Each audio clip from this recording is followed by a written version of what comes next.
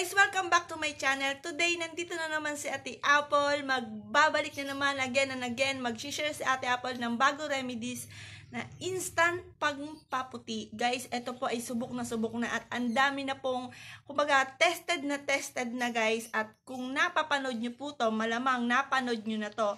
Ito tayo, version ni Ate Apple ang gagawin natin at dadagdagan natin na super effective para maging pack na puti, talagang magiging instant puti agad po kayo guys. Kaya po guys, hindi na po tayo magpapaligoy-ligoy pa.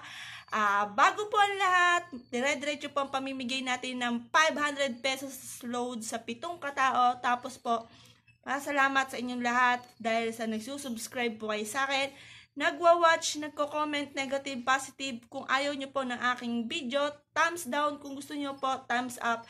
Ngayon po guys, okay lang po sa akin ang lahat ng pong yan. Basta't ako po ay labis na nagpapasalamat sa inyong lahat.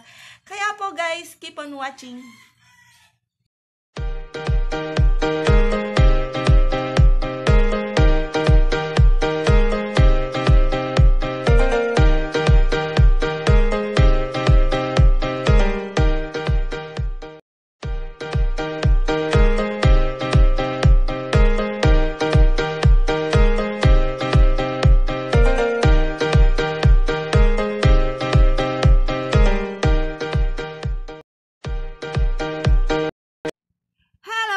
Ngayon po guys, ano-ano po ang mga ingredients na ating gagamitin na super effective niya guys at sobrang subok na.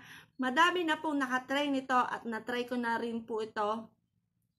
At super effective, but guys, hindi po ito pwedeng everyday. Ito pong ituturo ko sa inyo ay pwede nyo pong gawin 3 times a week lamang at hindi po pwedeng ibabad sa inyo pong katawan. Ano-ano ba po ang kailangan natin? Guys, ang walang kamatayan na aqua inoxinada. Ito po guys ay nabibili sa Mercury Drugs at wala pa po itong 100 pesos ang gantong kalaki guys. Ang ganto pong guys, kung bibili po kayo guys, marami pong mapaggagamitan. Pwede po to sa ating teeth at pwede po to sa ating whole body. But except lamang po pala, hindi po pala pwede sa whole body kasi hindi po to pwede sa ating underarms at hindi rin po pwede to sa ating face.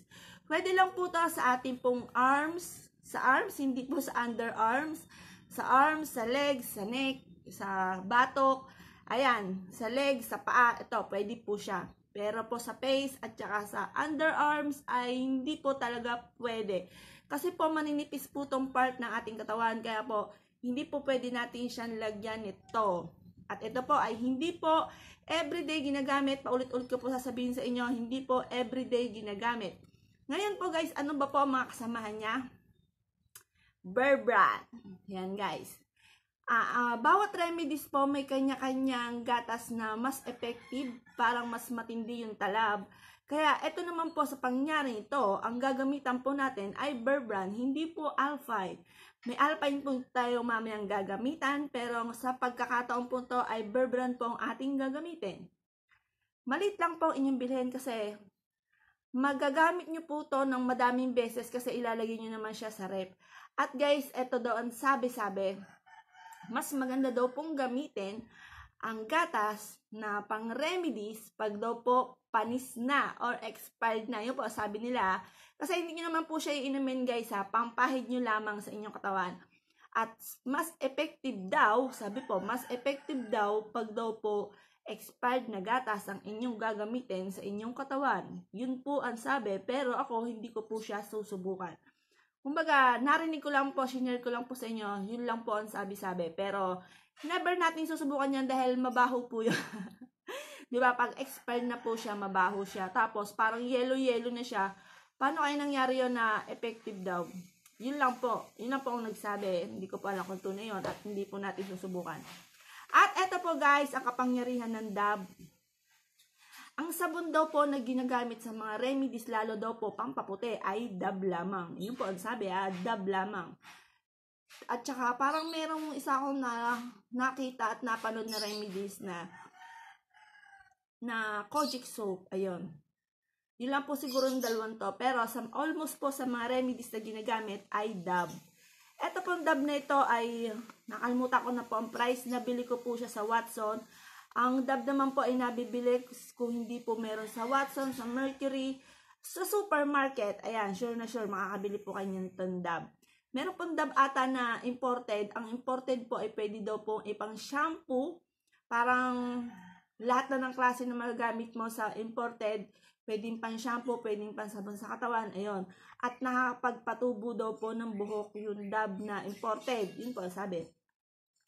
Tapos, ito naman po local na dab lamang na hindi po imported, ay yun nga po, pwede po siya sa ating katawan. Pero yung imported, pwede din daw pong ipang shampoo kasi mabula daw po yan masya. At saka, mas ma-rich daw po yung moisturizer po nun. Kaya daw po, mas maganda daw pong ipang shampoo ang dab na imported. Yun po ang sabi. Yan. Yan po guys.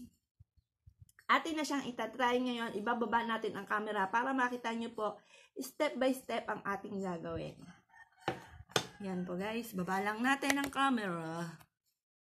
Yan. Yan. Yan po guys. Ang una po natin gagawin, kailangan po natin ng pangkaskas. Ngayon, ikakaskas po natin. Tingnan nyo po. Ito po ay ginamit ko. Parang 4 na beses ko na siya nagamit. 2 sa remedies at 2 sa ginamit ko nung ako'y naligo at ako ay nag-bleaching na aking singit-singit na aking katawan. Ayan po guys. Ayan. Atin lamang po siyang kakaskasin.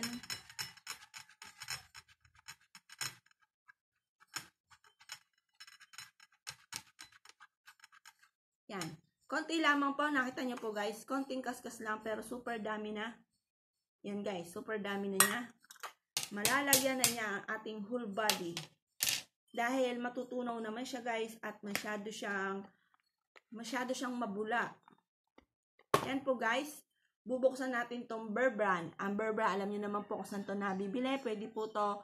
Meron po minsan sa Watson, sa rep nila, or meron din po minsan sa Mercury, at madalas po sigurado for sure meron po sa supermarket.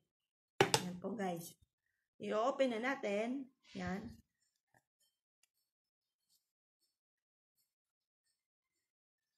Yan. Ngayon, bongga po, di ba dati, yung sterilized na Bear Brand ay isang ganito lang siya. Ngayon, bongga na siya kasi 2 na yung kanyang packaging. Ayan.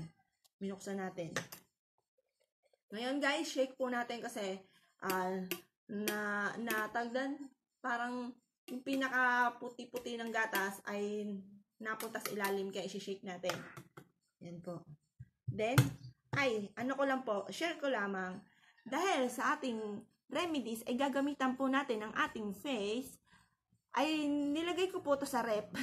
Ang sabi daw po, mas mabilis healed now ng mga uka-uka ng face, yung mga pores natin, kapag daw po malamig. Kaya mas maganda daw po pag malamig, pag ina-apply sa ating face.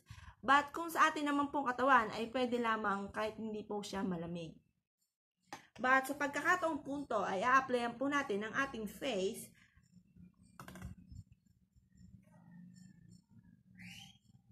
I-apply po natin siya habang wala pang aqua inoxinada dahil hindi po ito pwede sa ating face. But dahil ang remedies natin ngayon ay whole body, lalagyan po muna natin ng gatas ang dab at siyang i-apply sa ating face bago sa whole body naman ay saka natin ilalagay ang aqua inoxinada. Yan guys. Yan. Dahil ang aking problem lagi ay ang aking baba. Dahil siya dyan madalas nagkaka-pimples. But guys, ito po ay pa 4 days na. Ayan, tuyo na po siya. Konting-konti na lang. Tapos ngayon, hindi mo na talaga ako. Kanina nakakita ako ng malaking bote ng peanut butter sa aking Mudrakels. But hindi ako nakipalaman. Kasi magkaka-pimples na naman ako. Hindi pa nga gumagaling to. Kaya, yan. Yan po, guys. Yan. Then, guys, sa leeg. Yan.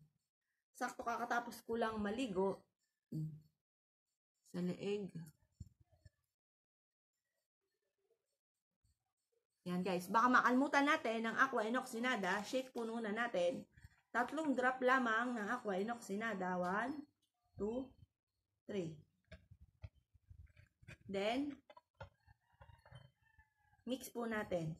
May nagtatanong po sa akin kung pwede daw po yung aqua inoxinada na red.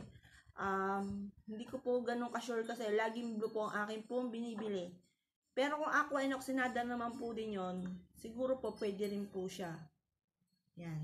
Yan po guys.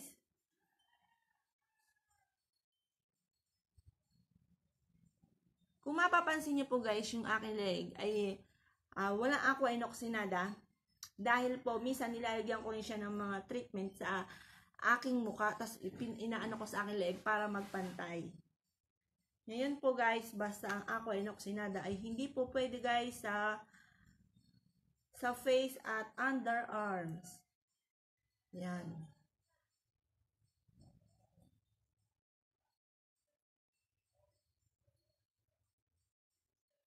Yan guys, sinusure ko po sa inyo, gawin nyo lang po to in 1 week. 3 times a week, sure na sure po ay kayo ay puputi. Yan guys. Dahil eto, tinuro ko po sa inyo ay instant at pack na pack, sigurado puputi po kayo. Yan. Usually po guys, ang mga remedies ay ginagawa lang ng 15 to 20 minutes. But, eto po kasi may aqua inoxinada. Kaya, ang gagawin po natin ay 20 minutes. Kasi po, lagi ko po tinuturo sa inyo, pag wala pong ganito, mas matagal, mas maganda. But, dahil may ganito po, 20 minutes lamang nating ibababad, then atin na siyang aanlawan. Yan guys. Yung mga tinuro ko po sa inyo guys na hindi nga po to pwede sa ating kilikili at sa ating face, bago po muna natin itong lagyan kasi maganda rin po talaga itong dab. Ito pong dab, then ito pong berberan. Lagyan nyo po muna inyong underarms at ang inyong face. Yun po pwede po nyong ibabad na matagal-tagal sa 20 minutes kasi nga po walang aqua inoxinada. But once nalagyan nyo na po, hindi nyo po siya pwedeng ibabad at hindi po talaga siya pwede sa mukha at sa underarm, sa kilikili. Kasi nga po may gantong chemical. Maaari pong instead po na mamuti ay mangingitim po siya kapag po inyo pong nilagyan. Payo ko po sa inyo, wag nyo po siyang lalagyan dahil maaari pong masunog ang inyong face. Tayo po ay nagbi-bleaching ng ating katawan. At yun nga po ang mga part na hindi niyo pwedeng lagyan. Kung maitim po ang inyong paa, pwede niyo pong lagyan ito. At sinusure ko po sa inyo, instant puti po talaga siya. 15 to 20 minutes nyo po siyang ibababad guys. Yun po guys, thank you for watching. Ibababad ko po muna siya ng 20 minutes. Thank you po guys. Don't forget to subscribe my channel. Thank you po.